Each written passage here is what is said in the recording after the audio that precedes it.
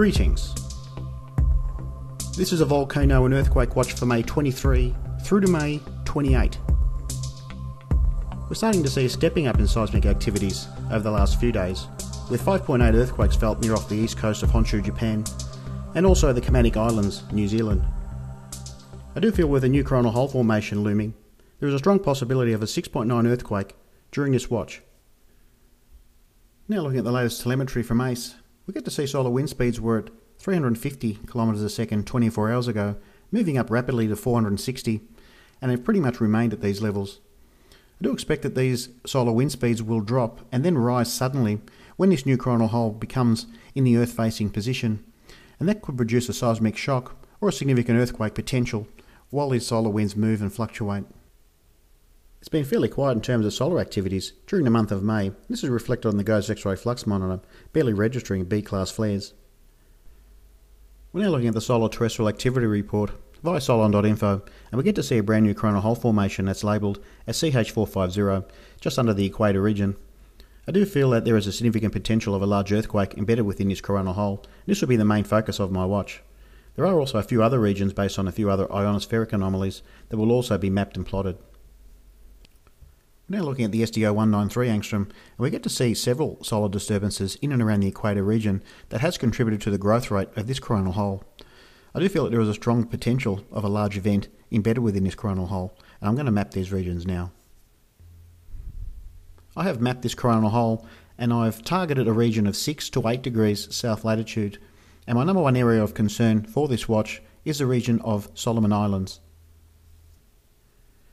And my second area of concern is for the region of Indonesia and the southern portion stemming from Sumatra down towards the Banda Sea.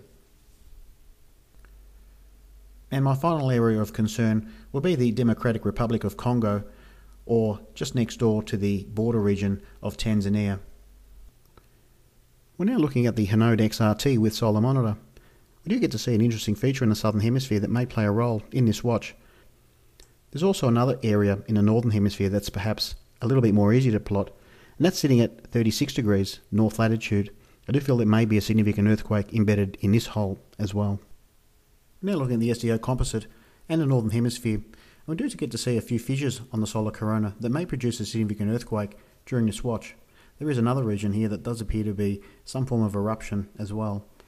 I do feel that the area of concern would be around 36 to 40 degrees north latitude. The main area of concern for the Northern Hemisphere, I feel, will be the region of Europe. I feel that Italy or Greece may be susceptible to a large earthquake, possibly 6.5 in magnitude. My second area of concern would be Hokkaido, Japan. And my final area of concern for the Northern Hemisphere would be the region of Northern California. We're now looking at the outgoing long-wave radiation data anomaly, and this is a 5-day moving average, and a fairly good tool in determining possible areas on the globe that may be susceptible to a seismic event. Now, we did receive a 4.6 earthquake today in West Australia, followed up by a 4.9 just south of the Fiji Islands. It will be interesting to see if we do get any other events in and around Hawaii or Puerto Rico during this watch.